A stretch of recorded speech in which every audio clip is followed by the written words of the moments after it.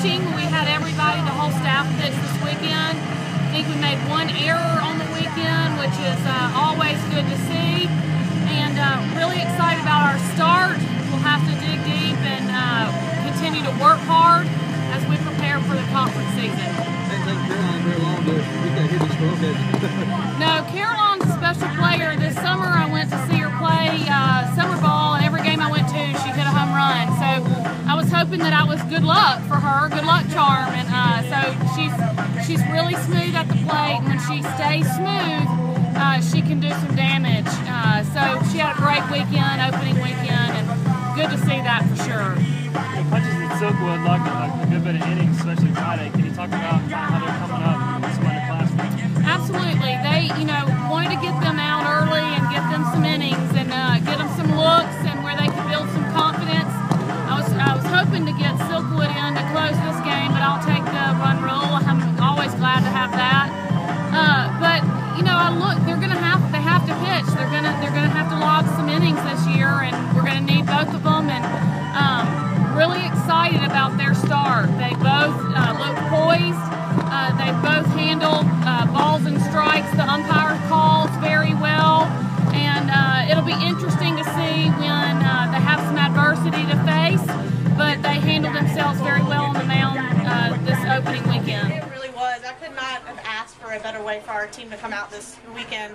Opening weekend's always, kind of a question mark. You're not sure if they're going to be nervous or too amped up, and they were perfect. I mean, we had great offense, we had great defense, and we had great pitching, and when you can get all three of those, it's going to make a coach very happy.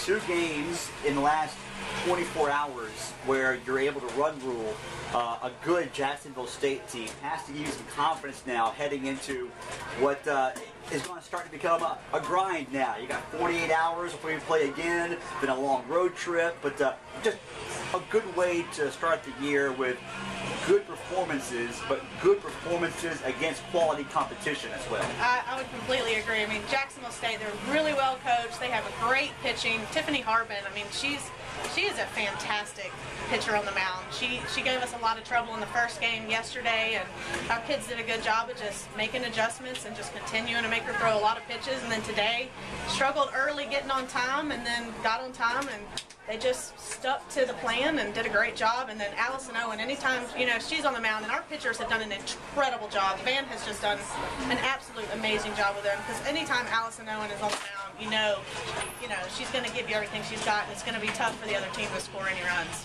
Allison Owen gives up the homer in the top of the first yesterday, and then nothing after that. A combined 3 hits after that home run in the first inning of yesterday's ball game. Yeah, I mean, she's a 5th-year senior. She calls herself, old. I just think she's experienced. She knows that's not the end of the world if you get hit, and she's just resilient, just relentless. And so again, she gave up the home run, and all she did was just get tougher and tougher for the rest of the time. And again, it's tough, and it's kind of the same as in the SEC. You're going to face the same hitters back-to-back days, and I think the fact that she faced a really good hitting team in Jacksonville State 2 days in a row, and just did a phenomenal job of, she didn't have as many strikeouts today, but just got outs, and that's what it's all about, just getting outs. How important was it to put 4 on the board early today? Huge. Katie Gentle coming in with the bases loaded, pinch hit, went to a full count, fouled some pitches off. I mean, anytime you can come in as a pinch hitter, be on time, and be ready to hit, came through with those 2 huge RBIs with the bases loaded. Could not ask for more. We talk to our kids all the time about being ready to hit. She was up there. She knew she was going to have an opportunity. What a great way to spark it. And then just after that, just kind of rolled through there. But I think she was the major spark right there. They tried to change up speeds on us from last game. They came out throwing a lot slower pitcher than they did last game, which kind of threw us off for a little bit. It just takes an inning, try to get the timing. After that, you find your timing, you find your groove, and that comes with every at-bat and extending at-bats, so it helps a lot. That's kind of what it was on your home run. It kind of take you through that. You got all of it, didn't you? Yeah, I got a little bit. It was,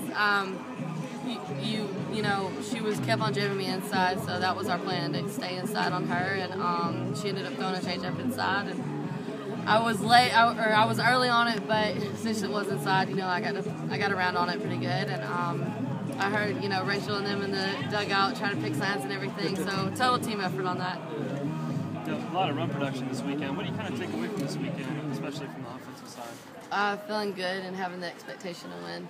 And, you know, no matter if we are down, we had our first comeback victory. So that was good to get under our belt to know that we got a little fight in us and we're going to stay competitive and keep on fighting through it all.